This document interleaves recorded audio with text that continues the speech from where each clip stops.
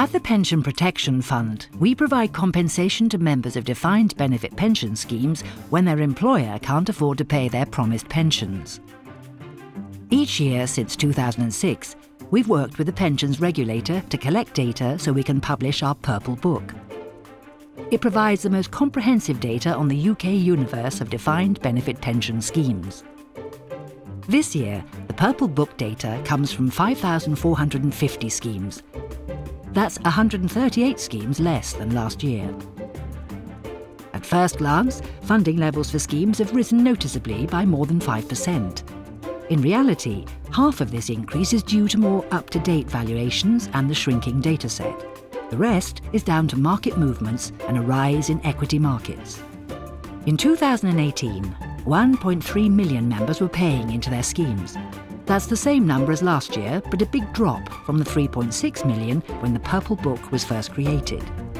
The proportion of defined benefit schemes open to new members remains stable at 12%. That means the rapid decline in schemes open to new members between 2006 and 2010 has stabilised. Larger schemes are twice as likely as smaller schemes to be open to new members.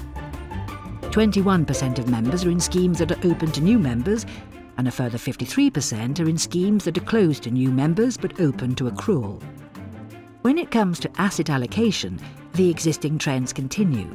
The proportion of assets invested in bonds continue to rise, while we've seen the proportion invested in equities fall. We've also found that special contributions from sponsoring employers have risen compared to last year.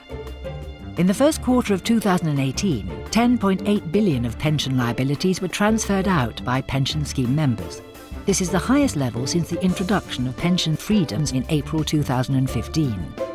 Risk transfer deals were 22 billion, which was an increase of £6 billion from the previous year.